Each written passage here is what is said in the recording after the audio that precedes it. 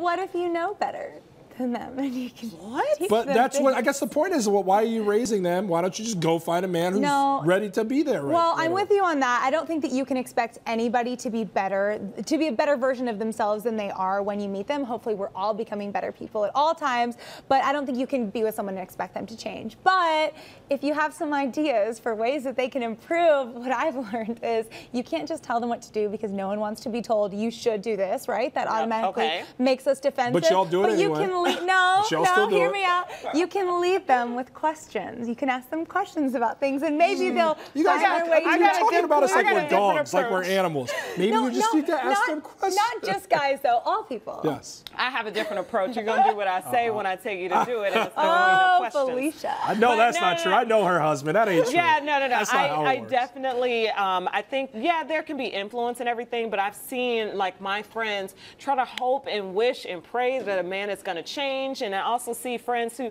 just do too much for a man. Like, this is not your husband. This is how you're giving away so much, and as women, I think we take on too much and take on them as our children. Like, you don't have to cook for this, for our little projects, and it's just too much. It's too much. We're raising men. Yeah, I call it the Kardashian disorder, and I'm not being funny when I say that, but like, look at Khloe with Tristan or with Lamar Odom. Like, it's one thing to have an issue and stand by your man to try and help him get through it. It's another thing to pick somebody who simply just ain't right and ain't ever gonna be right. And you're sitting there saying to your girlfriends or to your family, he's changing, he's doing this, he's doing that. No, he's not. And there's got to be a point where you say, hey, it's all about, I picked my partner because I love her and she's great. She also makes me a better person. I hope I do that for her. Yeah. And that's when it's balanced, and that's when it's good. But if you sit there and if she was ever sitting there saying, he's never going to change this, he's always going to be like this, I'd have to advise her to get as far away as possible. You got to identify when it's no longer